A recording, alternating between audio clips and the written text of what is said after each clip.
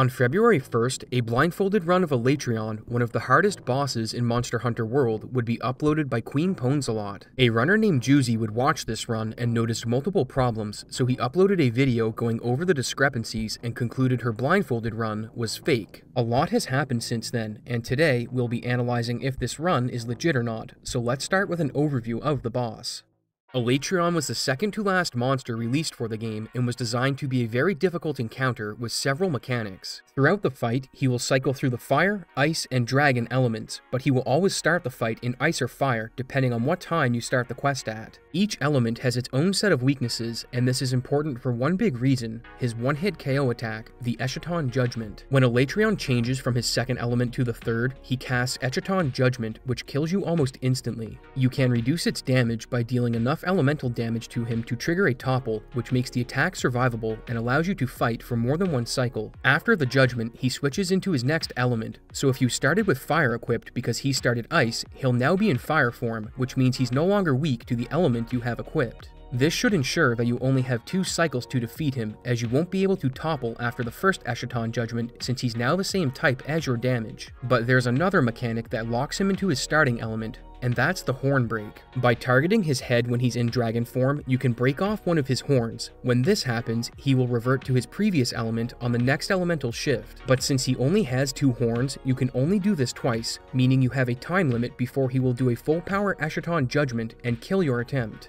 Those are just the macro mechanics of the fight. Alatreon has a slew of physical attacks he will do, as well as elemental attacks that vary from AoE to single target spells with their own audio and visual cues. Which brings us to the blindfolded run itself. She performs 5 attempts in total, and on the first 3, she has another player in her party acting as a spotter by calling out specific things in Discord and using a noisy weapon to help her locate the boss better. The opening strategy is used in speedruns, where you clutch claw onto the dragon's head and have it crash into a wall. This gets him enraged, which lets you deal more damage, but at the cost of a slightly more difficult fight. This has a consistent setup, so nothing suspicious has happened yet. However, it wouldn't take long before that changed. During the first attempt, Alatreon summons ice blocks into the arena. When they appear, a sound is produced, but locating them blindfolded is next to impossible, given that you don't know their location. Yet somehow, she knows to strafe her character around the ice when making a line for the boss. With no audio cues, it shouldn't be possible to strafe an ice block, but what's more impressive is that not only did she rotate the camera perfectly, she runs straight towards the dragon's head. This is significant because she's using the greatsword, a weapon that has charge attacks and combos that deal more damage when you hit the head, so any unexplained head targeting would be a huge red flag.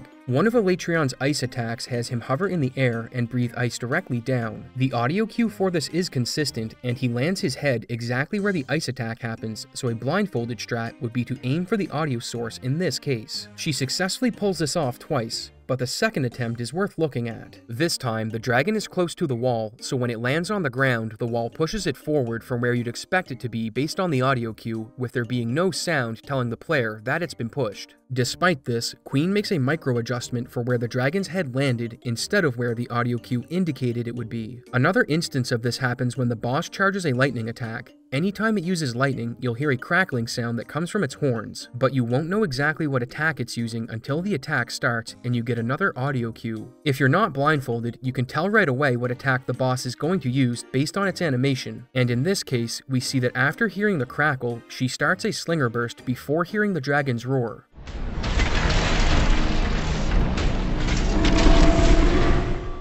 The Slinger Burst lets you quickly combo into a powerful charge strike and is a punish for this specific attack. Since she had only heard the lightning crackle at this point and not the dragon's roar, there wasn't any indication that this combo should be used unless you could see the screen, in which case the dragon's animation indicates this punish is correct. Playing games at a top level can be tough, but one thing that shouldn't be tough is achieving your own personal development goals, and that's where today's sponsor, BetterHelp, comes in. If you have a goal in your personal life or want to overcome feelings you may be dealing with but have been hesitant about therapy, BetterHelp makes it easier for you by offering therapy sessions over phone calls, video chats, and messaging. With over 30,000 therapists in their network, it's easy to get matched with one based on your needs and preferences classes if you use my link.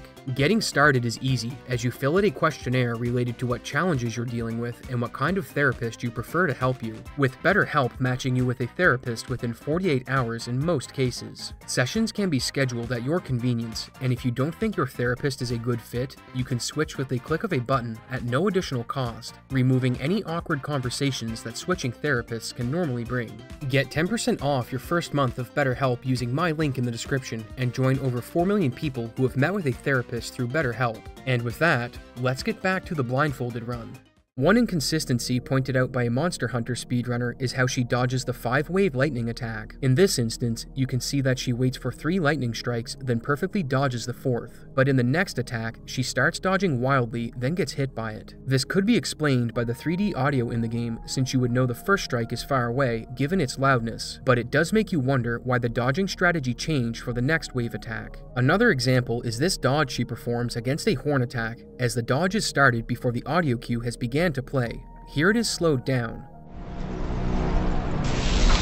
And the only clue that this attack is coming before the audio plays is the dragon's animation. To know where the head is when blindfolded is a difficult task, as while a lot of Elatrion's audio cues do emanate from his head, not all of them do. And being able to locate the head based on audio cues from its general direction isn't something that should be observed consistently throughout a blindfolded run. For instance, here you can see Elatrion has been wall-banged and she's set up to hit him. In fact, she does hit him, but on the follow-up strike, her character rotates to the left so that it will target the head for extra damage. There's no audio cue that indicates she should make this micro adjustment, and it's just one of many that occur. In this case, her spotter calls out a clagger and she turns her camera to center the boss on the screen. This could be attributed to audio cues, but after centering the boss, she makes a micro adjustment to the head and makes a beeline for it, and somehow knew exactly how much distance to run before executing the attack. While locating the general direction of the boss is possible with audio cues, gauging the precise distance is a lot harder. In fact, it's why blindfolded speedrunners use standardized movement to help them complete games. Bubzia is an accomplished blindfolded runner with multiple achievements under his belt, including the first 120-star blindfolded run of Mario 64, but he's also beaten games such as Dark Souls while blindfolded. You might notice that in both games he touches the camera as little as possible. This is because the slightest movement in the camera's position will nullify any movement pattern he's created, which is why developing scripted movement patterns without using camera controls is so important. Sometimes horizontal movement with the camera is required, but one thing blindfolded runners try to avoid at all costs is vertical movement, with Bubzia even unplugging his mouse and using a notched controller for Dark Souls, as the slightest bit of unintended camera movement would be impossible to recover from. Let's try it together. Put your cursor in the middle of this yellow circle, then close your eyes. Now move your mouse up a few inches, then move it back down. Open your eyes and see if it's in the circle. Now try this 100 times and let me know how you did, and I bet you'll find that realigning vertical movement while blindfolded is impossible. I asked an accomplished Monster Hunter player to try and fight a boss blindfolded using camera controls, and the result was what you'd expect. As soon as they touched the camera in the vertical, they immediately got lost and couldn't recover. In Queen's run, we see that not only is the camera moving a lot, but she also makes vertical adjustments constantly. There are several instances where the camera gets adjusted in the vertical while she tracks the dragon. It's one thing to find its general location, but having it constantly centered on screen using vertical movement shouldn't be possible. Looking at other blindfolded runs of Monster Hunter, we see that lock-on is the primary method of targeting, as it eliminates the need to track a boss with camera movements. But Queen never uses lock-on and only uses mouse-controlled camera movements in her run. Tracking the boss with camera movements was highly suspicious, but it wasn't the only thing that was found. Before one of her attempts, she says this: "Could you imagine if you disconnected in the middle of the hunt and I'd be forced to do solo?"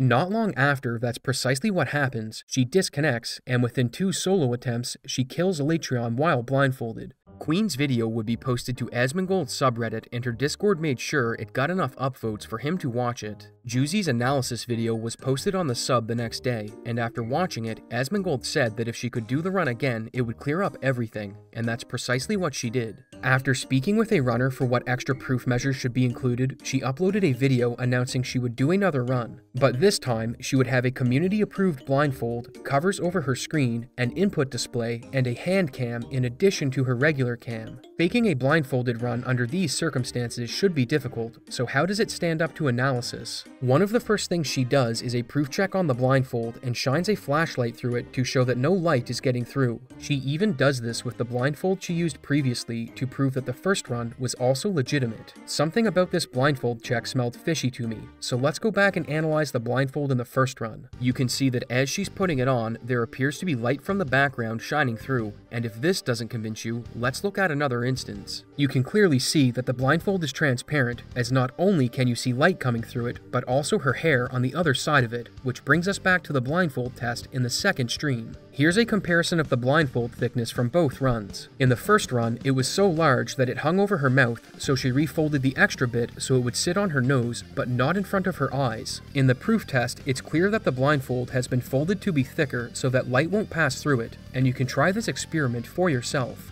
Take a shirt or other piece of material that's transparent and shine a light through it. Fold the material and repeat the test, and what you'll see as it gets thicker is less light shining through until it's blocked entirely. I wasn't content with how she performed the test, so I proof called her, and here was her response. I did do it. Do I need to do it again? This didn't sit well with me, so I asked again and explained why an unfolded check was important, as it would prove if the material was transparent or not, and here was her reply. The material, it does not have transparency. Eventually, I was timed out for asking for a legitimate check of the blindfold's transparency, and it's safe to say why the unfolded light check wasn't performed, as it would have revealed the transparency we already knew about, which explains all of the head tracking and movement decisions. But what about the second run? You'd think with all of the extra proof requirements that the second run couldn't possibly be cheated. However, these requirements only make it more difficult to cheat, not impossible. And this run is even more suspect than the original. There are multiple instances where the dragon's head is tracked perfectly with vertical movement, and this is just the tip of the iceberg. We'll dive into this in my next video on February 29th because there's so much wrong with it that it will take an entire video just to unpack. Thanks for watching, and stay tuned for the next exciting episode of Abyssoft Z.